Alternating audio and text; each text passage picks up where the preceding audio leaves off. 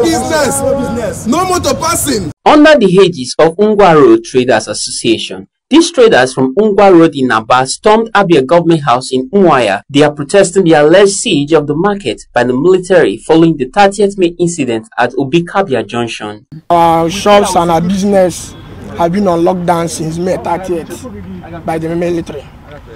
And upstairs now, we cannot even access our business area. No movement of motors and no movement of any human being around the area. The place has been on lock and key. And this is 2 weeks now, I think, since May 30th. We are pleading on the government, please. These are worried that the situation is taking a toll on them and their families as they now find it difficult to feed. Other people are trading. We never see anybody that bring this kind of statement that military locked up their business premises, only us. So we don't know the actual reasons. And we have been with them since 2 weeks now. So it's not easy for us. Everybody can see the situation of the country.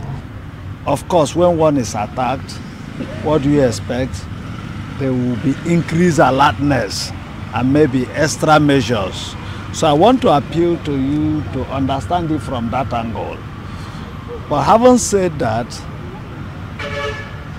His Excellency Dr. Alex Soti is doing everything to make sure that the situation does not escalate. While urging the traders to remain calm, the special advisor to the governor assures that the government has demonstrated commitment in apprehending the killers of the soldiers at Obikabia Junction. Freeman Usawi, BTV News.